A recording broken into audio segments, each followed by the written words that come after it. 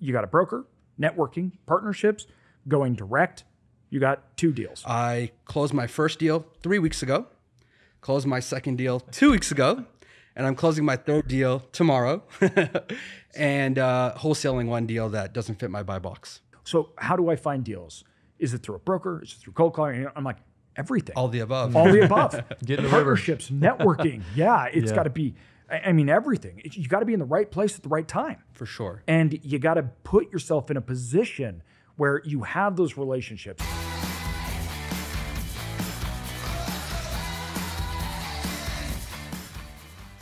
Welcome, everybody, to Self-Storage Income.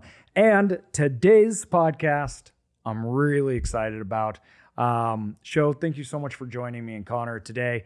I think what you've done is inspiring, and I'm really proud of you, dude. I mean, the growth and everything's incredible. So just before we dive into this real quick, Sho joined our inner circle 6 months ago. About 6 months, yep. And you're now on your third storage facility, which hopefully will be closing here. They're signing the paperwork Tomorrow. Tomorrow. Okay. Yes. Nice. Fantastic. That's amazing. So rad. Well, why don't you give a little background?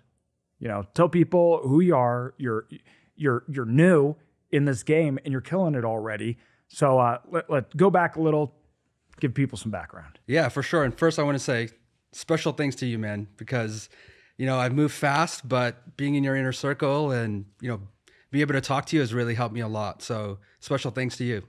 So my background, so I founded an e-commerce company called Buffy. We do, you know, sheets, comforters, pillows, your bedding products, all from natural or sustainable materials. And started that 5 years ago, and slowly over time said, well, I need to focus on, you know, other businesses or other ways to generate wealth. And I said, what's the most tried and true thing to create long-term wealth for myself and my family? It's real estate, right? Yep. So I actually started taking the earnings from the e-commerce side and started investing as an LP in various real estate, different classes. So I did hospitality, hotels, I did storage, I did multifamily, and just realized that storage was crushing it out of all of them, right? And I said, well, I think this is where I need to spend my time, right? If I want to create long-term wealth, I need to be in storage. Mm-hmm. So I pulled the plug. In earnest, I started last October, so it'll be 12 months next month. And yeah, I've been going hard at trying to find deals. I closed my first deal 3 weeks ago. Closed my second deal 2 weeks ago, and I'm closing my third deal tomorrow. Amazing. And wholesaling one deal that doesn't fit my buy box. Awesome. That's incredible. Now, I think that's, you know, a lot of people listening to this are going to go, wait, what? 4 weeks in your 4 deals here. Yeah, no and kidding. Like, that's just awesome. Now, a lot of people too, we hear are saying, oh, we can't find deals, we can't get them done or whatnot. But that's not stopping you at all. And when you started, you know, thinking about this and saying last October, saying, okay, I want to go into this, you knew storage because you'd invested as an LP, and you said, now it's time for me to build something for my own, right? You mentioned your buy box. How did you even look at getting started? Like this can be daunting to even a lot of people, right? Even people that are in the game trying to scale, it can still be daunting to think, where do I go? What am I looking for? What's that next buy? So how did that process work for you? Yeah, so in the beginning, it was consuming a lot of information, right? And there's so much material out there, right? There's your book, podcasts. Other people have, you know, books and podcasts. And I actually started out at a interesting place with knowledge consumptions, which is I was just looking at OMs, right? Yeah. There's operators out there who are trying to bring investors on. And I just read all the OMs. I asked them for their model, right? And I went through the model. And that's how I actually learned about storage. Love that. And then, you know, from there, and first of all, I love Google Sheets. I love Excel, right? I love models. So that was really fun for me and exciting for me. Yeah. And that's where I think I really learned, like, what's the strategy in storage, right? What's the playbook people are bringing to storage? And then I started listening to your podcast. I read your book, And that gave me some good knowledge and tools in my toolkit to say, all right, if I'm going to buy a facility, what do I need to focus on? And it was kind of incremental steps over time, which is you consume high level knowledge, right? And then you start to consume more detailed knowledge, whether that's, how to find your first deal, how to underwrite that deal, right? What materials you need from the seller, and to like, all right, when you lock in a deal, how are you going to operate it, especially your first 30, 60, 90 days? So I just consumed all that knowledge and was applying it directly myself. I was doing my old cold calling in the beginning. Then I hired a VA. I said, my time's too valuable for this. Just, baby steps. And it took several months. But I think being consistent, being motivated, and saying the deal is going to come, that was really helpful. Yes. How did you determine that buy box? So when you were putting together, how did you figure out what your strategy was? Was it predicated on where you lived? Was it a type of asset? Was it operations? Like, what was your thought process on the buy box? Yeah. It developed by first saying where I live, right? So I'm in Texas. Yep. And I actually grew up in Orlando, Florida. So I said, I know those two markets, right? And there's some comfort level there. Yeah. So I said, all right, let me look in Texas and let me look in Florida, especially Central Florida. And these are great states, right? Yes. They're booming states. The options, Population growth. crazy, Yeah. I mean, but that also comes with its downsides, right? More competition. Prices have skyrocketed, right? The sellers are actually like, they know, right? They're getting calls every day from people trying to buy from them. But I said, look, I'm comfortable with those markets, and that was helpful. And then on like the asset size, I said, I probably can't jump into something that's like 50,000 plus square feet right away. Although now in hindsight, I think I should have done that. But at the beginning I was like, all right, let me start small. Absolutely. So I said, what makes sense? Maybe something around 20,000 to 40,000 square feet. Also, I said, all right, what purchase price do I want to pay? Right. And I said, how much money do I have in the bank? How much money do I think I can raise, right, from investors, friends, and family? And I backed into a number saying, well, for this year, for 2022, I wanted to acquire 2 to 3 facilities with a value of somewhere between 4 and 6 million, right? So I said, well, what's that math? It's roughly 1.5 to 2 million, right, per facility. And I said, well, that fit the buy box of the size as well. Over time, I also learned what are important factors. You talk about this a lot, right? Market is extremely important. So I said, well, it needs to be in a market where there's, even in Texas, there's some, areas with declining population. So absolutely. There has to be population growth. There has to be a minimum median household income. And then there can't be too much square foot per capita, right? And like you say this all the time, you guys talk about this, you can't change the market, right? So yeah, that was very important to me. I love it. What I really think's important here is how, clear you got with saying, this is my comfort level, but I'm not going to give up on things that are important to make this work. So I want to stay within my comfort level and not give up on the things that make it important. And even though you're in Texas, and Florida, which are big markets and everything, you're right. Those are markets that everybody knows about. Mm-hmm. All the big boys are going in there, everything else. And even when we got started, Boise wasn't very big, and there was nothing really there. So and it was too big of a market for us, so our buy box. So we had to really look outside, and we had to go to areas that we were comfortable with, that kind of met that area. And so we went to smaller markets that were in the Northwest, right, that fit our buy box. But I love how you kind of merge those things together.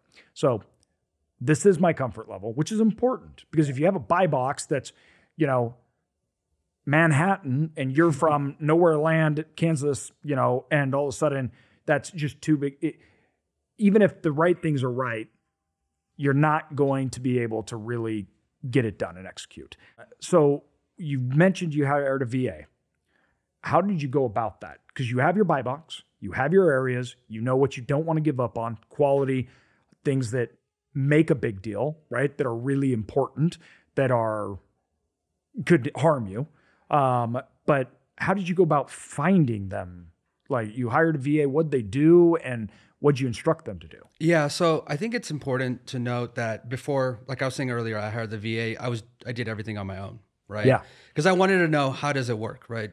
That included building the lists and calling the owners, which is actually quite frightening. I mean, you don't know the person, but you're calling someone like, "Hey, do you want to sell to me?" It's actually frightening. Yeah. But I think me doing it on my own helped me determine what I want to find in a VA, right? And you could easily find a job description online for a VA that does cold calling, but I wanted to know, like, how it feels to do it and what processes are important to me. Well, and if you're going to be effective, I mean, you need to have that insight. You need to be able to document what's working, not working. Absolutely. For your specific type. I mean, again, whether it's averages, you're looking at Texas as a market as a whole, right? Like, and you just said very market specific. It doesn't matter what it is. If it's calling facilities, looking at markets, looking at facilities, it's very hyper focused on those small little incremental things. Don't take the averages and don't just go out and hire any VA on any of these platforms and just assume that they're going to go in and do a great job. Like, go in, do some of it on your own. Yeah. Build out the systems and the processes that you identify actually work to be able to actually move quicker on those deals for sure. Yeah, and I think getting a layer tactical here, it was like the most important thing I think was refining the script, right? Yeah, like, absolutely. how do you ask questions to the sellers? Because you need unit mix, right? Yep. You probably want to know monthly gross revenue. You want to know if they have a price in mind, and to get the seller comfortable, you need to refine that script. And I think that's helped a lot. And then on getting the VA, I went on one of the platforms, right? So it was Upwork, and I hired. I put out a job description for it, and I hired from that 5 different cold callers. Yes. Right. And I gave them 10 numbers and, owner information. I said, go call. Right. And then I waited for the results. And what I was doing there is like, when I normally want to hire for a job, you go through multiple rounds of interviews and, I do case studies. In this case, I just jumped into the case study. Right. And I said, go call owners and let me see what I get back. And I was trying to assess a few things like, the outcome saying like, hey, the seller wants to sell wasn't as important to me. It was, how are they documenting notes, right?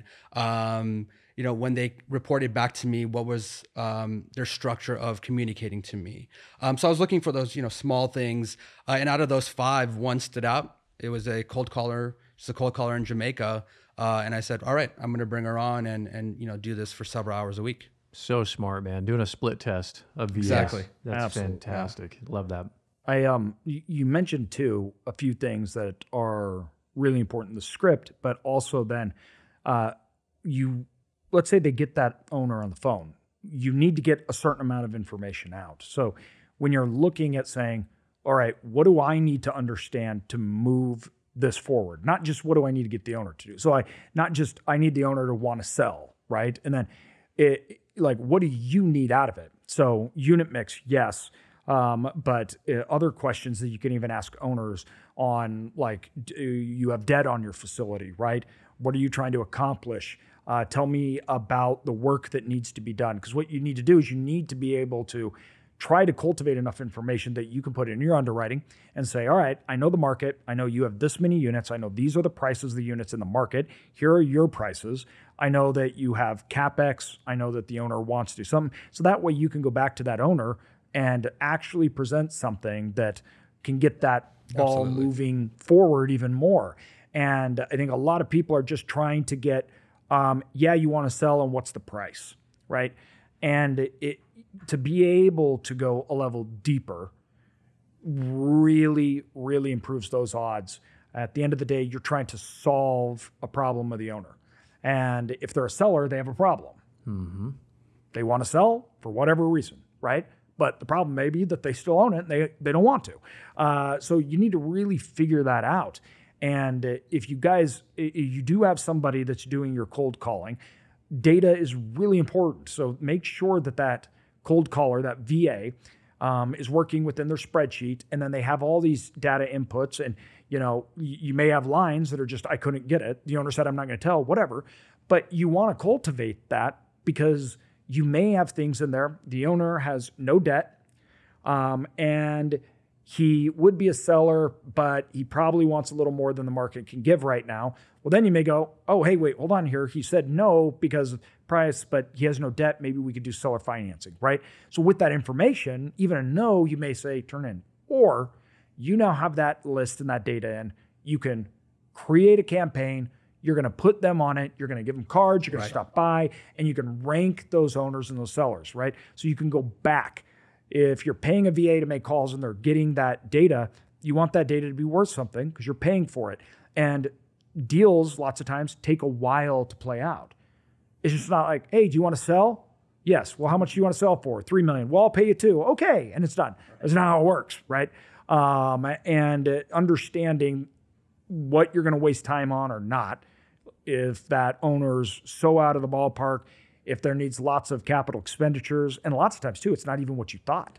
I don't know how much you ran in this, but with the information I got, I was like, this is all wrong. I actually don't want this deal. Right.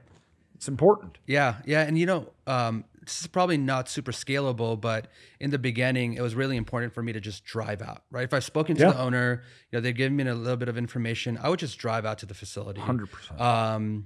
Some of the facilities had gates, some didn't, but I think that helped in a couple of ways. I can kind of observe and see, hey, is there any maintenance that's needed, right? Deferred maintenance that's needed. And I can maybe spot that.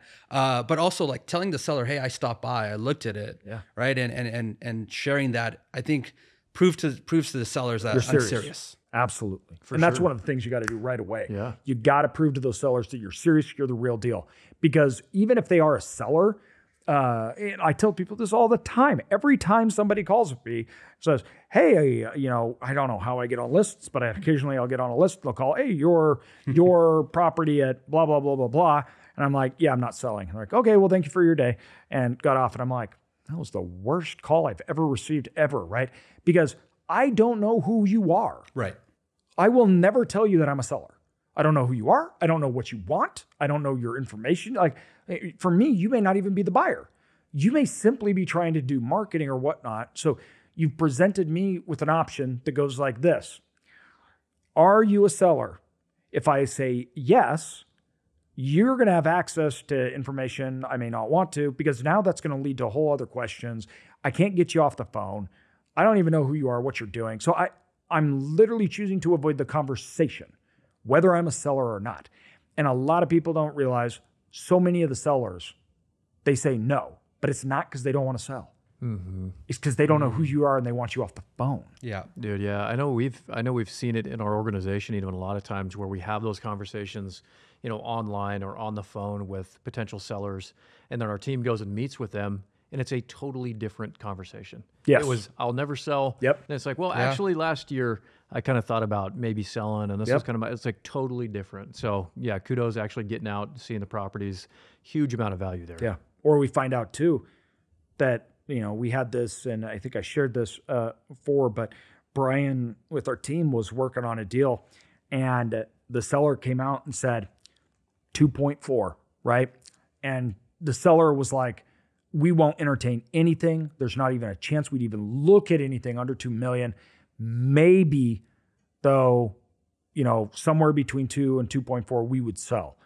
And they worked the numbers and they got it to a point where they're like, I think we could do 2 million. So they said, hey, listen, we can get to 2 million. Let's do it. Why not? And kind of agreed to it and everything. And they kept going back and they're like, it doesn't work at 2 million. So they went back to the seller and they're like, I'm sorry, this doesn't work. We can't make this work. And so I was like, fine, whatever. It went away. And we're like, well, whatever. He wants to sell it. Find out the number that we had pegged was, I think, 1.3 or 1.4 million is where it should have been. 3 months later, he sold for 1.4. Wow. And they looked at that going, hold on here. What happened, right? To realize that what that seller was saying was not true at all. He would absolutely sell 2.4. He was saying 2.4 just to see if he could get somebody to pay an astronomical amount. He had to sell though, and he sold at 1.4 million, an entire million less, or over 30% less than we were told. And we could have gotten it at 1.4. And it was a really good lesson Brian talks about. He's like, I really learned a lot from that. Whereas like, if we would have stuck by our gun and said, hey, we are a serious buyer, we're in this 1.4, we would have ended up with a deal that would have been a great option, because the seller, despite what he said, actually had to sell. Right. Yeah.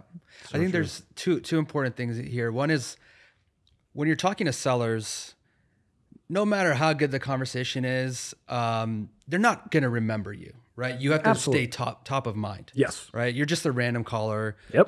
So you have to stay top of mind, and that's, being consistent with those calls. But I think if you are able to understand their motivations, as you're talking about, or meeting them for lunch, then they start to remember you, right? Because you can use their motivations and repeat that back to them in different ways. Yep.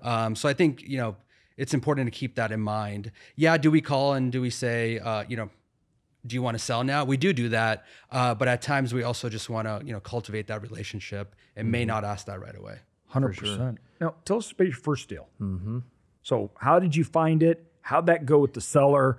Was it on market? Was it not? Walk us through it. Yeah. So the first deal that I closed on was actually through a broker.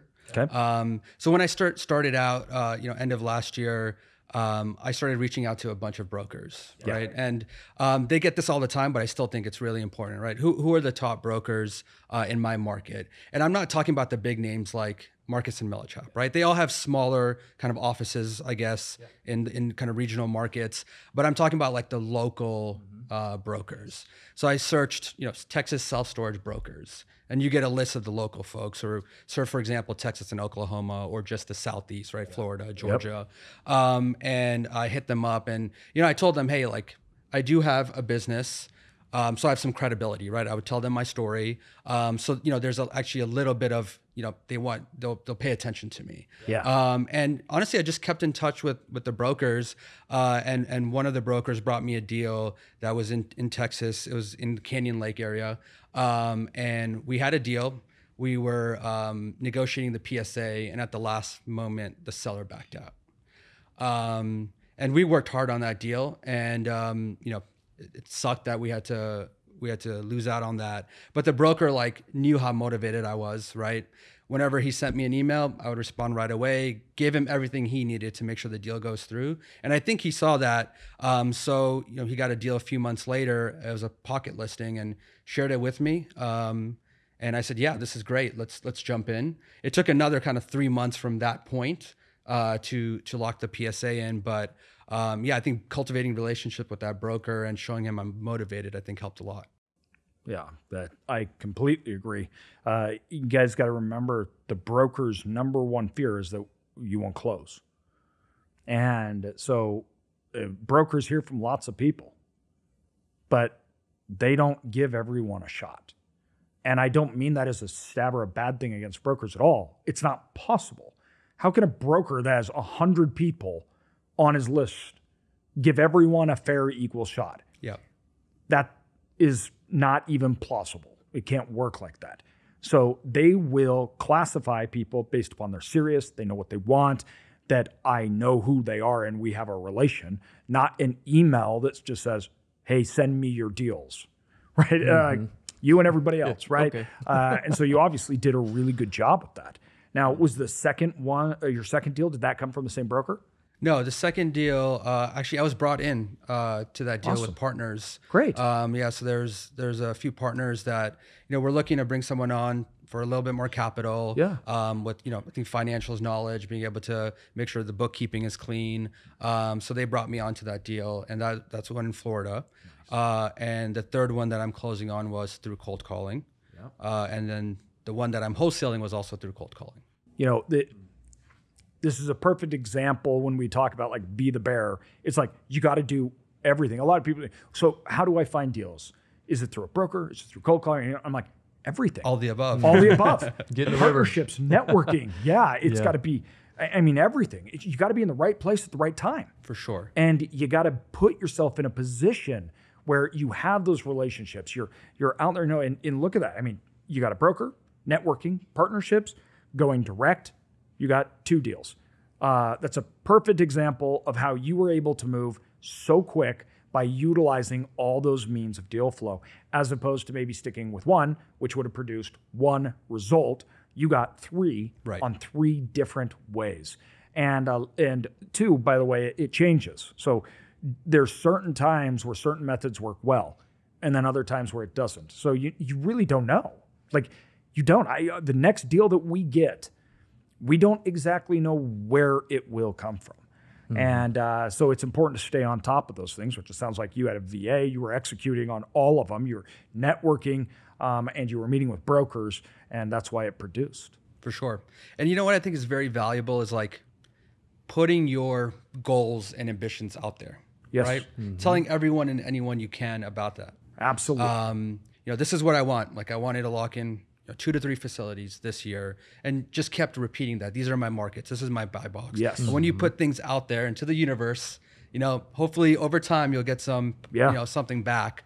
And I think that's super key. Going to events like the one we're at right now. Yep. Going to the conferences, meeting as many people, and telling them what you're looking for.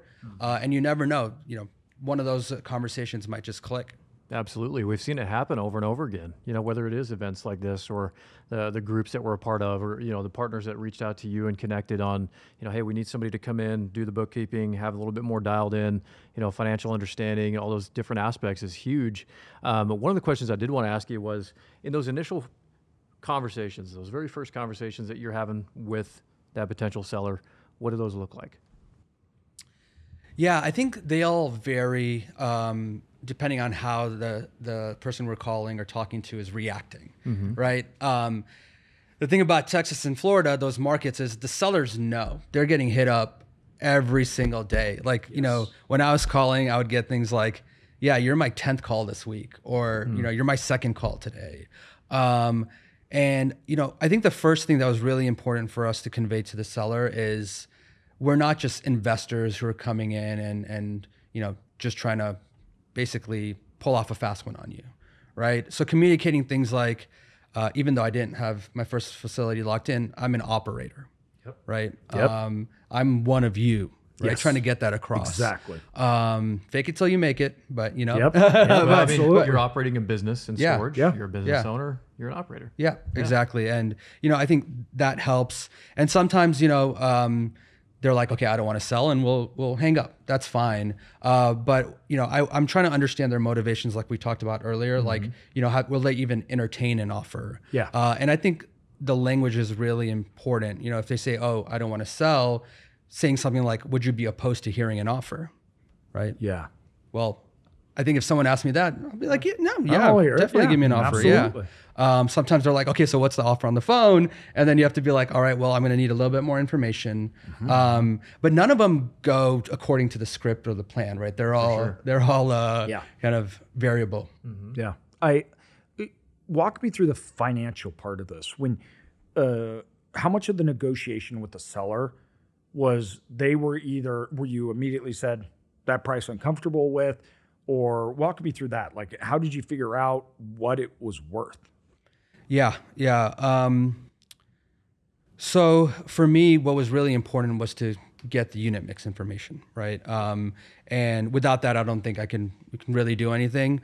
So what was important to me was understanding what the rent runway is, right? This is something that you've taught me, and really understanding like, okay, where's the facility at versus the competitors, and is there room to push up pricing? I think most of us want to do value add deals where there is room to push up rates.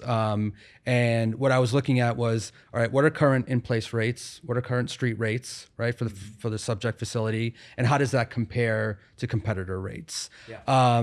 And then what I'd say is, okay, well, from those competitor rates, what's a similar quality asset, right? What do I think I can charge? And when I know that kind of market price that I can charge, I then can figure out what my monthly gross potential income can be. So that was always very crucial for me. A lot of people do back of the napkin, but for me, like I love doing that comps analysis right away. Yeah. I have a VA who's actually doing that for me. So it can be quite fast. And I look at that and I say, all right, well, then my back of the napkin kicks in. I say, well, in today's market, let's use 85% occupancy, right? We're not going to use 95% or 90%. Things might be at 90% now, but let's be conservative, 85%. Usually using like a 35 to 40%. Usually I start with 40% expense ratio, and then I know what my NOI will be, right? And then I'm plugging in what market interest rates are, what I think the debt I can get on that facility. as one option, and another option is seller financing. And then I know how much cash flow I can potentially make. And that's how I'm kind of crafting the offer. Now, when you were having the discussions with the owner, did the owner come at you pretty strong right out of the gate? Did they come out and say, hey, listen, this is my number, or hey, this is a cap rate that I want? And then did you have to back into it from there? Or was it actually just more of a blank slate where it was, you just show me an offer? Yeah, so some of them are blank slates because the seller doesn't really know. I mean, they might have a number in mind, but they don't. They no don't. idea. Yeah, they know what the facility's Nobody's worth. looked at their. I know they're not going out. And some of them have been like, no, I want this number. I want $2 million. And I'm like, well, I can only pay you whatever 1.4 for it. They're like, no, I want $2 million. But I think like trying to explain them why I can only pay 1.4, I think is really important. And the 3 offer strategy that you talk about, I think is critical, right? If you can make their number work with seller financing, I'm like, okay, I can make that number work, right? Yeah. But you're gonna have to seller finance it. And by the way, here's some pros of seller financing, right? You get to spread out your tax burden. You get to make some more money on interest rates, right? Having that conversation with them. But they were all over the place. And I think it's funny because in almost all instances, we had to go back and renegotiate the price because you learn things. Absolutely. Right. So even if you settled in on a price, that might not be the price because you learn about, if you do an inspection on the property and you're like, holy crap, like so many parts of the roofs are rusted. Yep. All right, that's like $50K I need to pay to get a new sealant on it. So you have to, and I budget for CapEx, but sometimes there's unknowns and you need to change the price. Yeah, absolutely. Was there anything that popped up that was a surprise that caught you off guard on any of these deals thus far? Yeah, so the deal that we're closing tomorrow requires a lot of CapEx. Yeah. We need to do new roof. It's a cinder block building, so we have masonry work. We need to do new asphalt, new paint. And that was really overwhelming, right? Because I haven't really done anything like that before. And I didn't realize how, I thought, you probably needed like 100 to 150K of CapEx, but actually no, it needed double that, like 300K of CapEx. So that was a little bit of surprise, but I think there's like, all right, for every one of those things, I need to get 3 to 5 bids. Yeah. And when I got 3 to 5 bids, and that was part of the kind of due diligence process. And when I calculated that number, I'm like, holy cow. Yeah. Large number. How'd the owner receive that? So, it's interesting. They kind of knew. Yeah. They knew. I mean, if they're not doing maintenance on their facility They know there's for things. years, they know. And, they didn't come out and say it. Yep. But when I also shared the bids with them, right? And I said, look, like this is what it's going to cost. And I think, they were almost like, yeah, that makes sense. Yeah. Yeah. I think a lot of people are very scared to have those conversations. But at the end of the day, they're also in the game and they know. And, we've talked to people that are like, well, I either don't want to do it or whatnot. So we always say, well, listen, we don't have to take it off the price. So, we'll just close at this price and you hire people out on your own and have it done before we close. And then you can take care of it because you're selling us to this as if it works, right? And that kind of, they're going to look at it and they're like, well, I don't know about that. You're like, well, hold on here. You said that we could have this price and you said that there weren't these issues. We did our due diligence. Right. There are. So, and that is not having it in a mean way, but just a matter of fact way. Yeah. And, occasionally you get the owners that are just like, I don't even care, screw you or whatnot. And then that's your time to say, okay, I'm walking away, right? But for the most part, no. You said it's not. So how do we remedy this? Right. I fix it, you fix it. Simple, right? Yeah. It may not be what anyone wants to hear. And obviously, seller, you don't want to hear it. I don't want to hear it. I don't want to do it. I want the property that was, fine. So I don't think it's as big of a deal as people make it out to be, but a lot of people don't want to have that conversation. And, it was actually mind-boggling to me to I heard you get a facility under contract and you retrade it, right? I heard this term. Yes. I'm like, that doesn't make sense. Just offer what you think works. And then once you start doing it, you're like, well, no, there's reasons why the price has to decrease. And like, that's normal, right? It's normal to go back and share these things. Yeah. So I agree with that. And actually one of the sellers, we had to go back to her, the first deal that I closed on, and she was stuck on the purchase price, right? There was some magical number that worked for her. And that's a seller finance deal. So we actually just lowered the down payment. Yeah. Right. There you go. I was like, well, I need those funds. Yeah. So we just lowered the down payment. Good. That's perfect. And, So I was and gonna that's what ask it's you. about. Yeah. How on all three of these deals, how did you finance? Yeah. They're all different. All three deals. So the first one, seller financing, we got 5%, but we paid a little bit over, right? Yeah. For that, which is on seller financing, 5% interest rate. The second one was bank financing. Actually, we brought on a hard money lender for, I'd say it's probably going to be 30 to 60 days, and then we're going to refinance that out with the bank loan just because that was faster.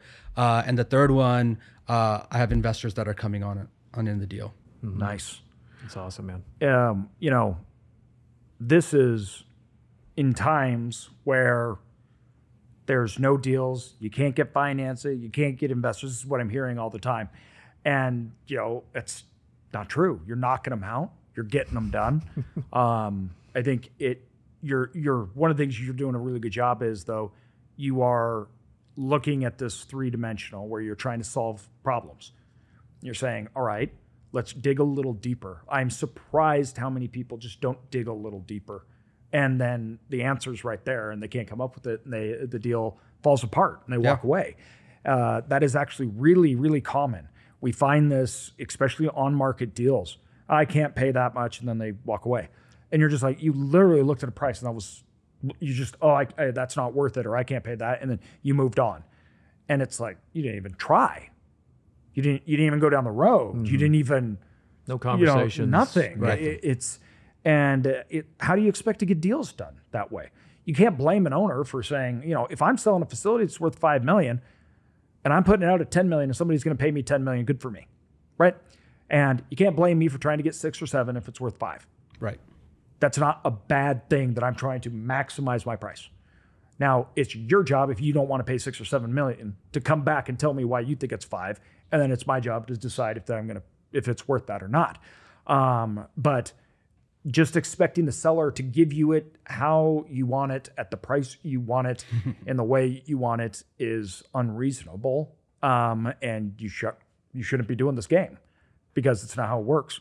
I think hindsight's 20/20, and a lot of people see deals, they assume the deals went down. Like, people say, how do you find a deal?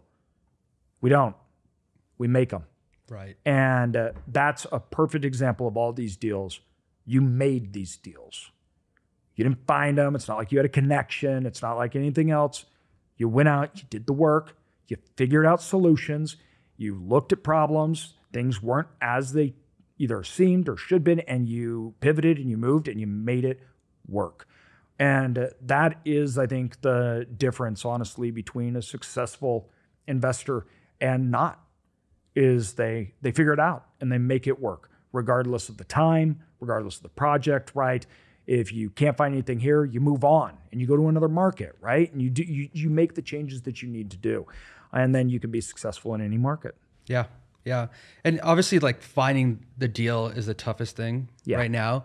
But, I also hear people say, well, how am I going to pay for it? Yeah. And, like, I'm telling you, if you have a good deal, no matter who you are, you'll be able to find the capital. Yes. Right? Absolutely. Like, if it's a good deal, the capital will follow. A bank will want to finance it. You can bring on a partner. Heck, Yep. if you have a good deal, come to me, right? Absolutely. I'll find the money. Absolutely. And I feel like some people put that as an obstacle in front of them. And I think, like, it's easier to say, right, while we're talking right now, but really that shouldn't be an obstacle. If you have a good deal, the money will come. Yeah, 100%. Other people, you have the money and you don't have deals. If you have the money, deals will come. Let people know you got the money. They'll find deals for you, right? There's ways to do this. There's ways to get it done. Some people may have the money, other people may have the deal, and you may have the ability and knowledge to do it. you create it, you make it work together, right? If it was about, if the fact that you don't have the money to buy the deal, that's why you can't do it, I would never buy any deal. I don't have the money to buy all the deals. Are you kidding me? We have $300 billion in assets. That's not how real estate works. Right? It's just not how business works.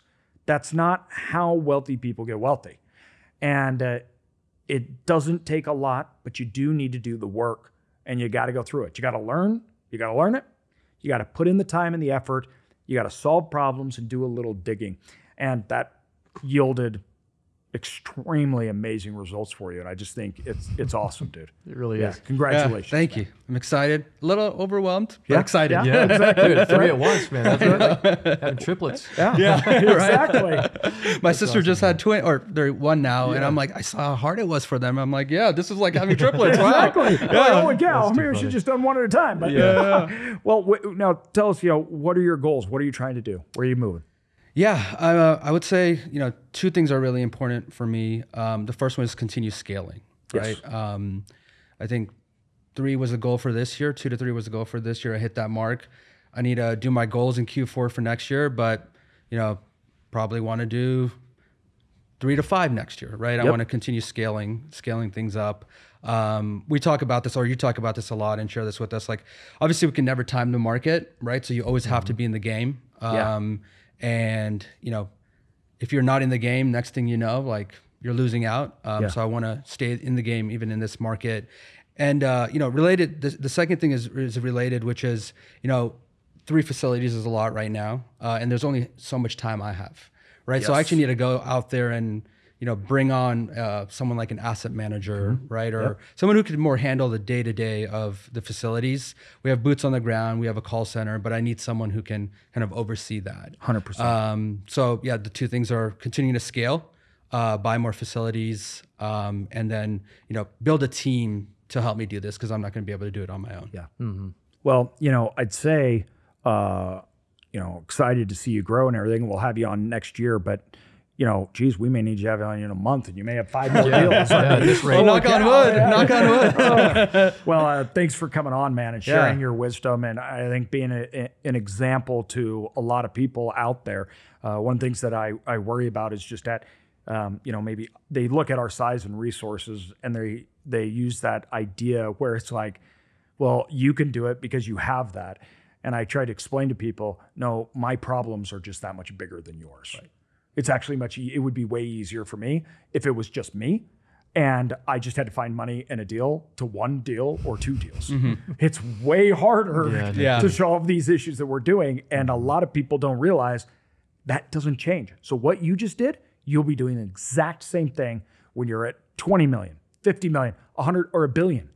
It doesn't change. And so I love hearing you and see you, because it's like, it gets me fired up. I'm like, I'm ready to go tackle my problems. I'm ready to go figure it out, right? And so thank you for coming on and sharing that with people and giving them a little insight, man. Yeah, thank you for the opportunity. Appreciate you guys. For sure, dude. Proud Absolutely. of you. Nice job.